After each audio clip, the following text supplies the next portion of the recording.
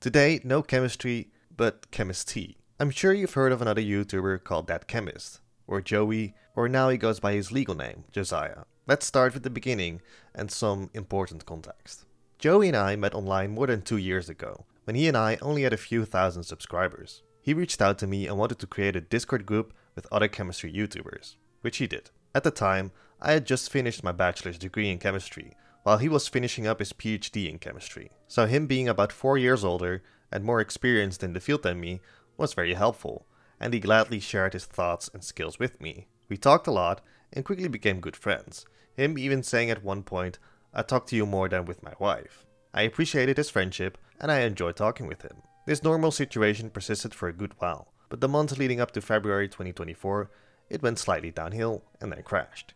First, in these months, Joey was generally less talkative, as he was busy doing other things and he found some new friends in real life. However, these new friends were also people who liked using a lot of different substances. Now, I don't have a problem with drug use, I do have a problem with abuse, and these people obviously sat on the line of abuse. I did also tell him directly something along the lines of that it is not the best idea to completely surround yourself with a group of friends who are all deeply into drugs and pull you inside, because drugs can ruin you, especially if you do so many and in quick succession. But at that point, he had already been using stuff, and he was already influenced with the idea that it enlightens you. I'm sure for some people it is helpful, therapeutically, not abusively.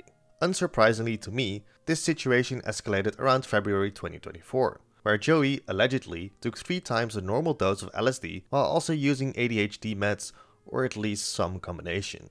This is obviously not a wise decision, and this was the moment his brain was lowered into the frying pan.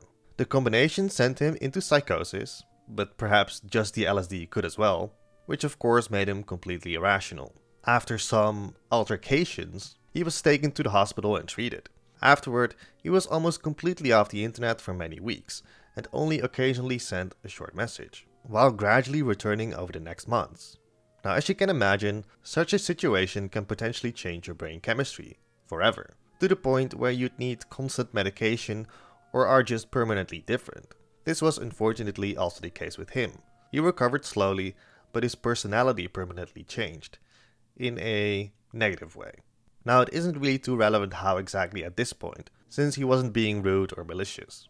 After I assume he came off antipsychotic medication in the past months, it seems it hasn't helped his situation at all, as his behavior started to become more concerning, as in obsessive, suddenly religious, delusion of grandeur, acting enlightened and better than everyone, etc. Now remember, this was after he 1. Tried to demand chemical analysis from all YouTuber chemists, as if we are some rich research labs, and 2. After his employees complained about poor working conditions, abuse and non-payment. So things in this sphere weren't all that cute already, and it got even worse. Leaving that aside, we now have context to the situation that happened recently and why it might have happened. So, Joey has helped me numerous times with synthesis plans for my videos, and we discussed their viability, etc. This was the same for this video about fluorinated pathogens, which I proposed and discussed with him multiple times in the weeks following up to its upload. A few days after I uploaded that video, without contacting me or ever letting me know his concerns specifically, he decided to go onto LinkedIn and message my dad, as well as one of my dad's employees.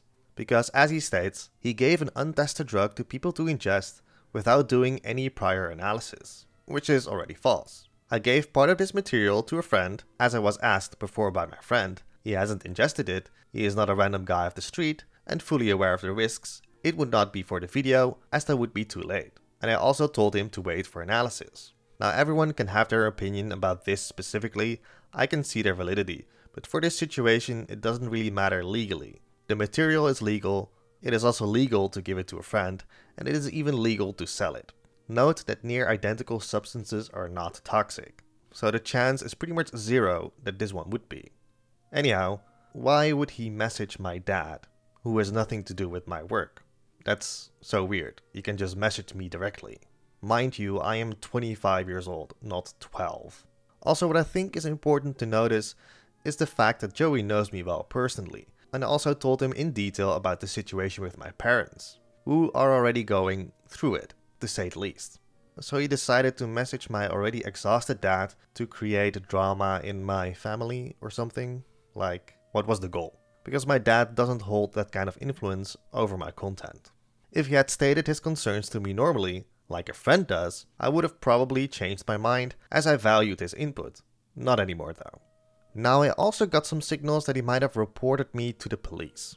I never got real confirmation of that, and neither have I been in contact with law enforcement. However, that would also be really weird considering I live in the Netherlands, he lives in Canada, and he doesn't know Dutch law. I do know Dutch law. It is legal. I don't run some secret operation. Everything is literally on YouTube. My neighbors know, the deliverers know because they just walk straight into my lab to put a package. And one of my neighbors is even active in sort of a citizen watch community with law enforcement to look out for illegal activities. She knows. I know the way the police works in my country. They are not stupid, and they won't randomly raid someone just because you reported them. That would be a waste of resources. America. Still, it is quite rude and escalatory if he did this. Anyhow, after this, I explained the situation to all the other ChemTubers in the Discord that we have, who all thought it was really weird of him to do that. A few days later, and Joey decided to give me 1 week to vacate from his Discord. Obviously, I was already pissed with the situation, as he has not said a single thing to me to explain himself and how he comes with this. It was clearly his decision. You can pretend to have a mod vote, but can you really vote in China? No. So I just told him off. After which he immediately banned me from his Discord, as expected. Look where that got us. However, since he also owns the ChemTuber Discord, he decided to one-sidedly ban me from there too, stating that I have chosen to ban Sam, that's me, after his repeated immature behavior. If you have any issues with this, you're able to leave at will. And so they did, and we made a new Discord group without him. This just feels like high school. He again overstepped, and he doesn't decide a relation of one creator to another. Nobody truly owns that Discord, and thankfully everyone agreed with me. After this, we had our new Discord and discussed the situation, and I got a little bit more info from others here and there, but still no direct contact with Joey since he blocked me. So I continued work for my next video, titled Making Thiophosgene, which I uploaded normally, and it contained a roast of Joey's behavior of about 2 or 3 lines.